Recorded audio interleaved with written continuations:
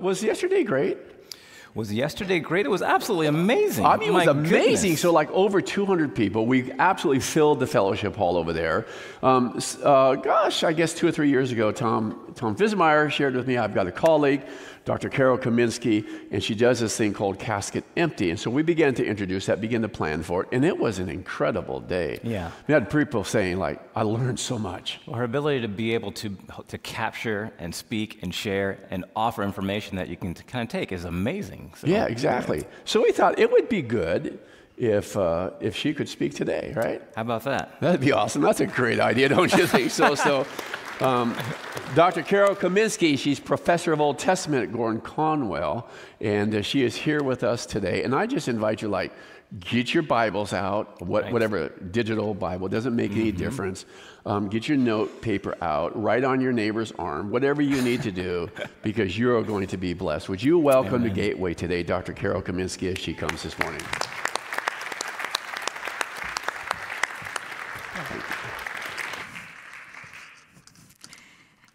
Well, it is wonderful to be here, and for those who were there yesterday, so I didn't scare you off with that full-on day, but it really is a great blessing to be here and to share with you from the scriptures. And we're actually going to be looking at Chronicles. I love that passage about Jehoshaphat, and it's one of my favorite in Chronicles, but we're looking at King Hezekiah this morning, and I want to read just a few verses. I'll be sharing some of the story as we go through, but let me read some of the passage for you as begin.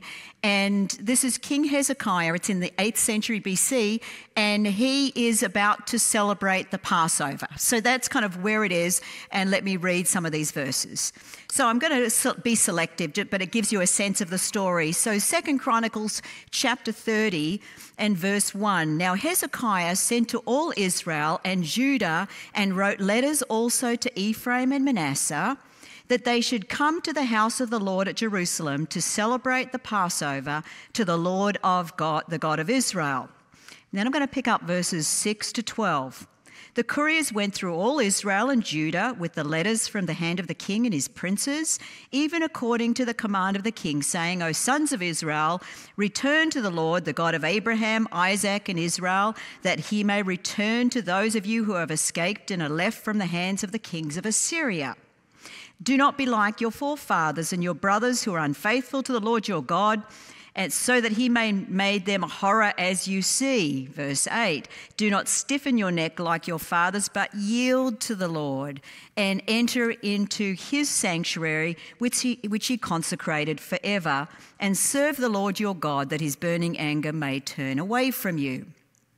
For if you return to the Lord your God, your brothers and your sons will find compassion. For the Lord your God is gracious and compassionate, and he will not turn his face away from you if you return to him. Verse 10, so the couriers passed from city to city through the country of Ephraim and Manasseh as far as Zebulun. But they laughed them to scorn and mocked them. Nevertheless, some men from Asher, Manasseh, and Zebulun humbled themselves and came to Jerusalem. Verse 12, the hand of God was also on Judah to give them one heart and to do what the king and the princes commanded. And then I'm picking up the story in verse 18. For a multitude of the people, even many from Ephraim and Manasseh, Issachar and Zebulun, had not purified themselves, yet they ate of the Passover, otherwise than prescribed. For Hezekiah prayed for them, saying, may the good Lord pardon everyone who prepares his heart to seek God, the Lord God of his fathers, though not according to the purification rules. Verse 20, so the Lord heard Hezekiah and healed the people. And the sons of Israel present in Jerusalem celebrated the feast of unleavened bread for 7 days with great joy. Let me open us in a word of prayer. Our Heavenly Father, we thank you for this day that you have given us. We thank you, Lord, that your mercies are new every morning. And Father, I pray this morning as we look at King Hezekiah, Lord, that you would open up the scriptures to us. And Lord, that you would teach us new things about yourself and that you would teach us how to live according to your ways. We pray in Jesus' name. Amen. So a number of years ago, well, actually 6 years ago, Facebook came up with the emojis. You know, the like, they came up with 6 of them: like, love, ha, wow, sad, and angry. And you might think that the like emoji was kind of one of the more popular ones. But here's what they found out. They found out that the anger one was 5 times more profitable than the like. Wall Street Journal wrote an article about a year ago, and they said Facebook tried to make its platform a healthier place. It got angrier instead. Then, yeah, amen. Can I hear an amen? Then a year ago, or just the New York Times had an article, "A Nation on Hold Wants to Speak with a Manager." And this article was about some of the ridiculous things that were happening in our culture. And she starts with someone just kind of losing it because there wasn't the type of blue cheese that he was used to. And the other thing they noticed was that this article had over 1 million reads. And they said, this is really hitting a nerve in our culture. Ben Sass, a senator from Nebraska, wrote a book a few years ago called Them, Why We Hate Each Other and How to Heal. And you don't need me to tell you this because we've lived through the pandemic, and we had times where there was anger over whether you wore a mask or you didn't wear a mask, whether you were vaccinated or whether you're unvaccinated. We can also have disputes over whether we are a Black Lives Matter, an All Lives Matter, or a Blue Lives Matter. We can have disputes whether you watch CNN or whether you watch Fox News. And what happens is all you have to do is say one of those words and we immediately put someone into a tribe. You're in my tribe or you're not in my tribe. You'll notice that I mentioned both the Wall Street Journal and the New York Times just to confuse you. So the question is, when we are getting kind of this anger, and we're seeing it not only in terms of the pandemic, but we can think about it politically, and of course elections are coming up. I want to ask us the question this morning: how do we respond, and what does God want us to do in this context? Well, I want to suggest that the story about King Hezekiah has a lot to teach us about how God wants us to respond in these kind of times, and especially when we are having someone or a group of people who are not our tribe. And so let me just share with you what happens in this story. So the time is the 8th century BC. For those who were there yesterday, this is the time of the southern kingdom. And we are in the 8th century with King Hezekiah, his southern kingdom ruling in Jerusalem. And it's important just to understand their history for a moment, because what has happened is we have both a northern kingdom in Israel and we have a southern kingdom. The northern kingdom has had 200 years of idolatry, beginning in 930 all the way to 722. The Assyrians came against the northern kingdom. They dispersed people. They brought foreigners in there. And this northern kingdom, they've been worshipping idols for 200 years. So Hezekiah is king in the south, and the north has been taken over by the Assyrians. They've had population kind of shifting. And so King Hezekiah now has become king after a difficult time with his father reigning. And even in their most recent history during Ahaz, the north had come and killed thousands.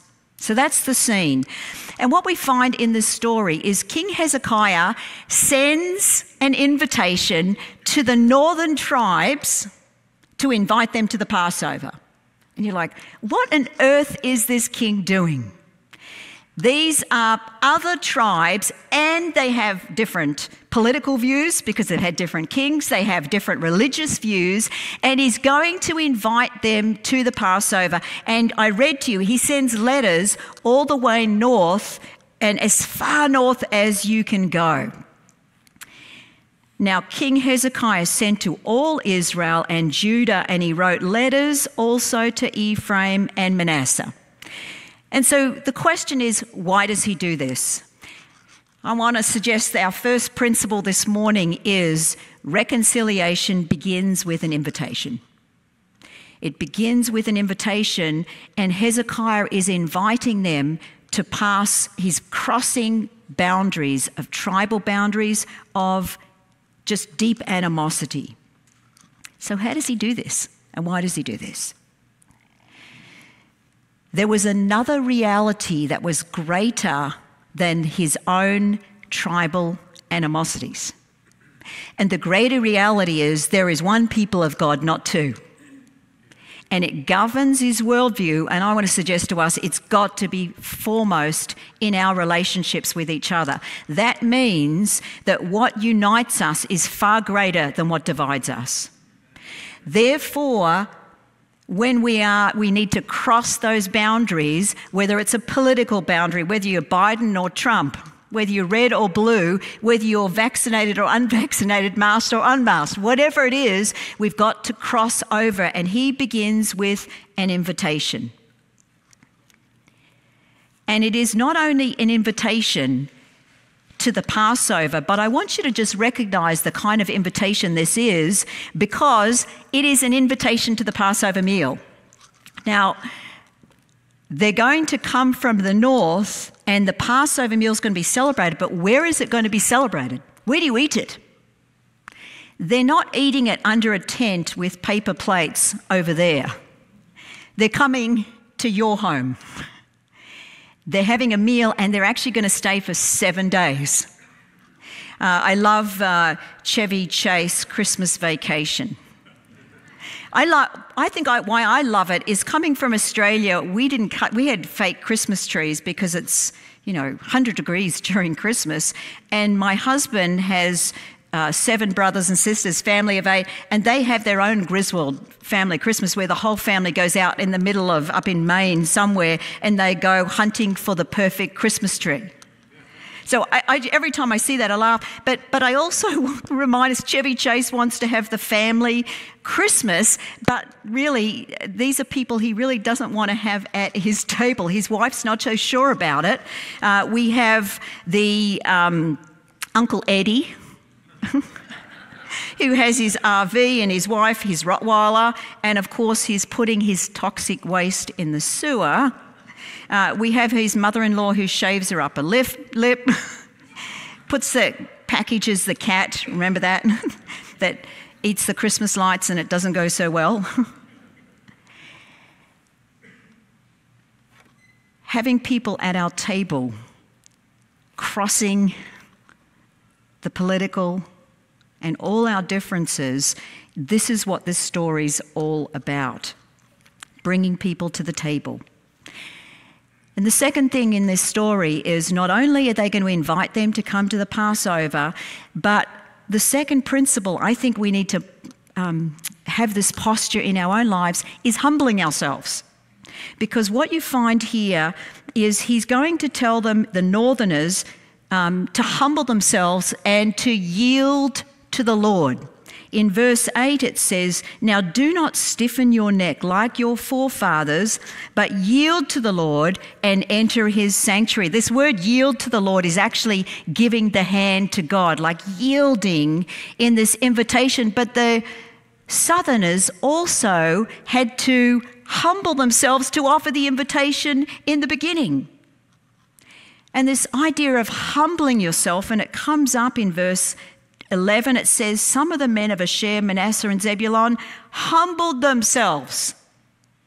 This is from the famous, well-known verse in Chronicles, "If my people who are called by my name will humble themselves." So that this act of humbling oneself, both parties had to do this when they sent out the invitation. When I was back in Australia, I have a sister who's 2 years older than me. We grew up with a single mum, so she was the one who was trying to sort out disputes that we had. And if we got into a major dispute, she would say, "Go to your room." Now, she didn't mean go to your rooms. We had to sit in the one room. And she'd say, "Go and sort it out." And we'd sit in the room and we'd be just like, for like 20 minutes. We'd wait it out. Half an hour, and at some point we had to yield and we had to humble ourselves, and it would start by saying, "Well, I didn't really mean it," and you just, and we'd negotiate. humbling yourself. And in the posture of humbling yourself, the opposite is being stiff-necked, like that, stiff-necked. I'm not, no, I will not call that person up. No, I will not. That's stiff-necked. Humbling yourself is what the northerners had to do and the southerners. Third thing we see in this story is in verse 12, we find is it says the hand of God was on Judah to give them one heart. And this is just quite remarkable because you're in a relationship and you're taking that initiative to be reconciled. It's hard. It's the hard work of these relationships when there's deep-rooted animosity or anger or hurt. But what I love about this is when the northerners are coming into Jerusalem, and imagine how they felt. Some of their history is that the parents had actually killed some of the southerners. But what we're told here is God's hand was on them to give them one heart.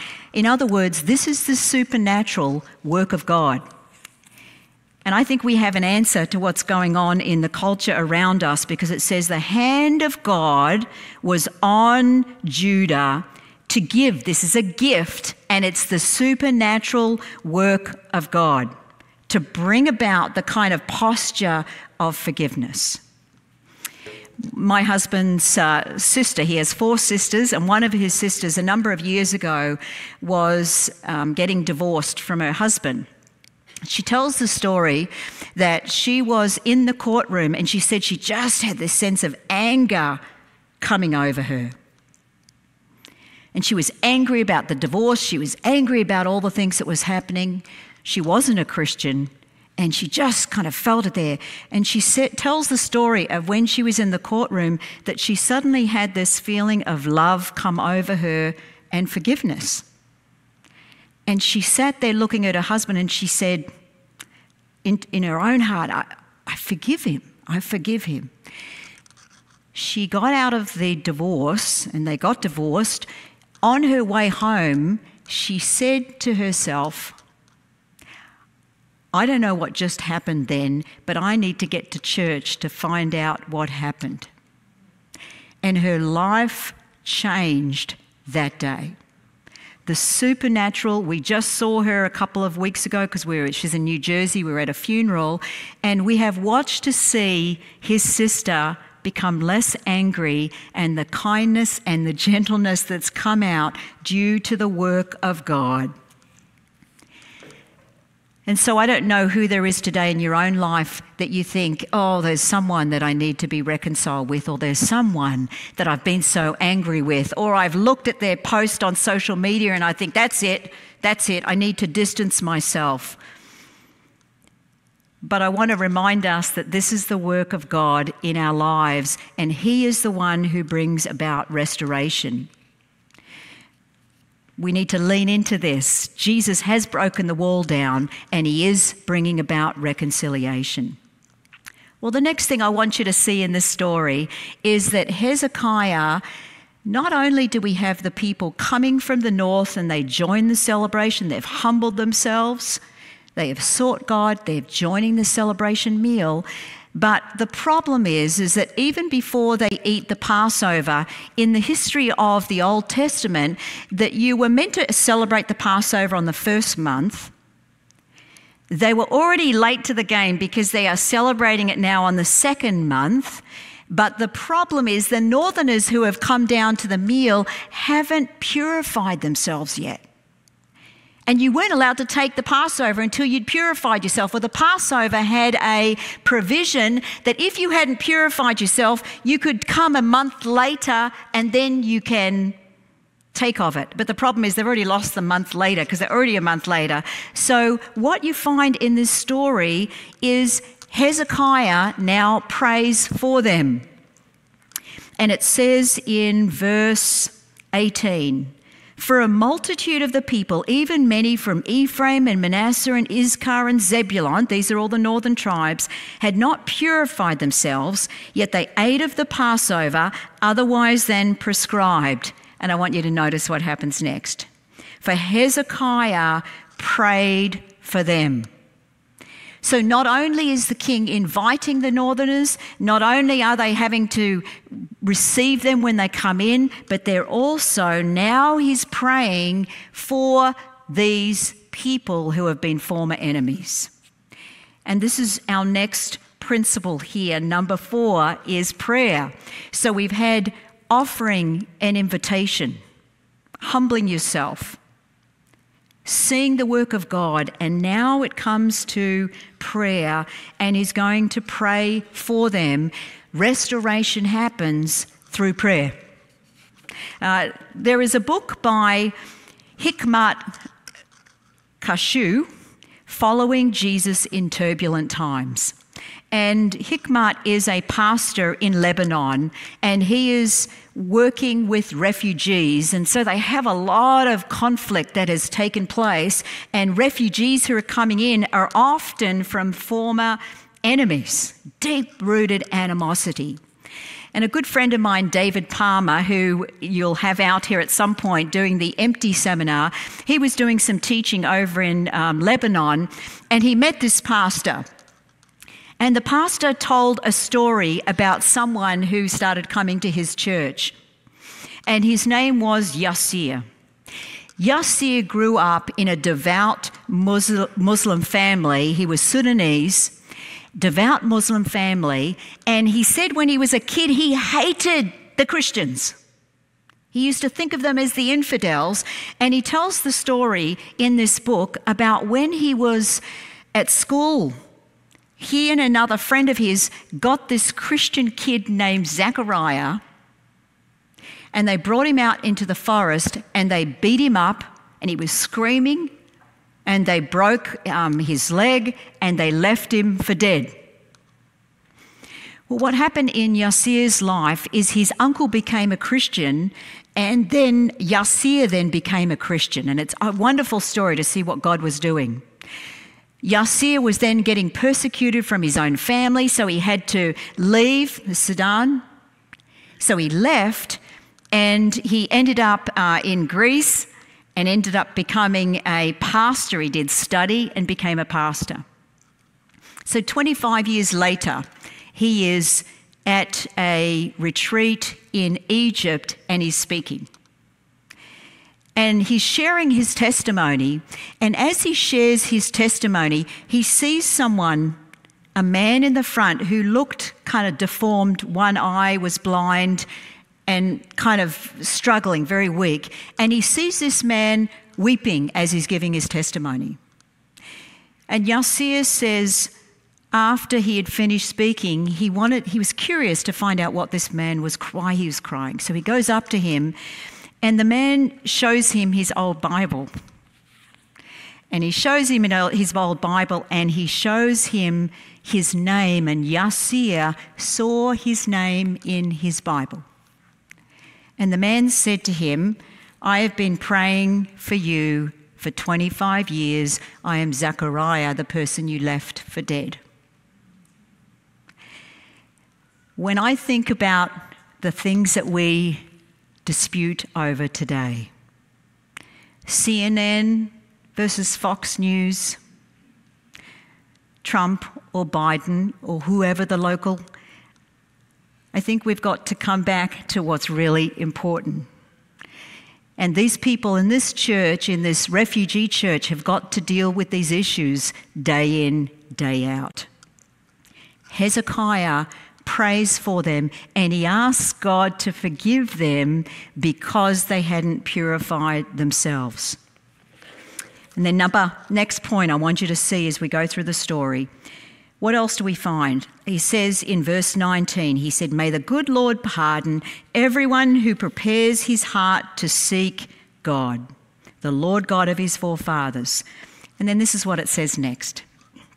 So the Lord heard Hezekiah, and he healed the people. And I just want you to see this healing and restoration that comes from God in this story. You see, this story about King Hezekiah, I mentioned that passage in 2 Chronicles 7:14. If my people who are called by my name will humble themselves and pray and seek my face, then I will hear, forgive, and heal.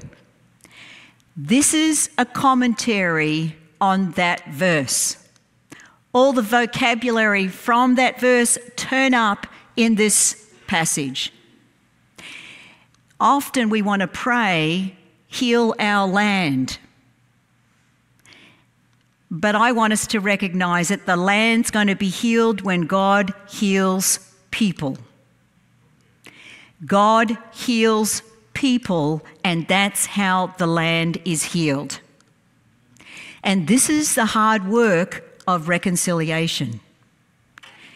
And this is what we have to offer a world and a context in which we're living, where people are dividing and disputing over everything. We have an answer to those issues in the Christian community. Who do you long to see healed today? In your family? In your church community? In your relationships? And I'm not saying that this is a quick fix formula either. We all know, I mean, he was praying for him for 25 years. We know these things take time. And sometimes there isn't the full restoration. And so we've got to do it as much as we are able. I have a sister living in Australia, my only sister. We have been estranged for 3 years. I don't even know where she's living. I have 2 nieces there. Causes me great grief. But I'm also praying that God would restore what the locusts have eaten. I don't know if you've read the book called Out of a Far Country by Christopher Yuan, his mother. This is spoiler alert, just so you know. But Christopher Yuan grew up in Chicago, and he grew up in a family. His father was a dentist, and he had his own dental practice, and he was going to go to college to study dentistry and then take over the family business. His parents were both atheists, and so he ended up going to, in Atlanta, he ended up going to college, but while he was in college, he ended up getting involved in kind of the wrong group. He got involved with parties and lots of drinking, clubs. He ended up moving into a whole gay lifestyle and multiple partners off and on, and it was just this tumultuous time in his life. While all this is happening, his mother becomes a Christian. And what she does is she decides to set up one of her bathrooms that no one used as a prayer closet. And in the book, you see pictures, you can Google it, Angela Yarn prayer closet, and she sets up her bathroom with stickers and long kind of sheets of paper with prayers. She's got her Bible in there. She's got a picture all in the bathroom. This was her prayer closet as she prayed for the reconciliation of her son, first to the Lord and to the family. And she did it for years. Well, while all this is going on in her life, and then her husband becomes a Christian, when all this is going on in her life, her son ends up getting involved in dealing of drugs, and he ends up in jail, 7-year prison sentence. He turns up in the cell on his own, and he talks about it being the worst time in his life. And while he's in this cell, there's a bed, there's a toilet, sink, and then there's this old cupboard. And he's sitting on his bed, and he sees some graffiti on the wall, and it says, "If you're bored, read Jeremiah 29:11." And he kind of starts rummaging through the cupboard, and there's old paper plates and trash in there, and he reaches in and he finds a Bible. And he reads Jeremiah 29:11, and he said, God started to stir in my heart that there was hope for me, that God had plans for my good and for my future. And he started reading his Bible, and he became a Christian, got involved in Bible studies while he was in prison. 7 years later, he's released from prison. His parents come and pick him up, and when they're driving him back to his home in Chicago, he gets towards the house and he sees a yellow ribbon tied outside. You may or may not be familiar with that song. Tie a Yellow Ribbon Round the Old Oak Tree was written about someone who was in prison, and the song was his sweetheart, if she put a yellow ribbon outside when he got out of prison, that he knew that she would accept him. And he told the bus driver, and if there's no yellow ribbon, just drive by.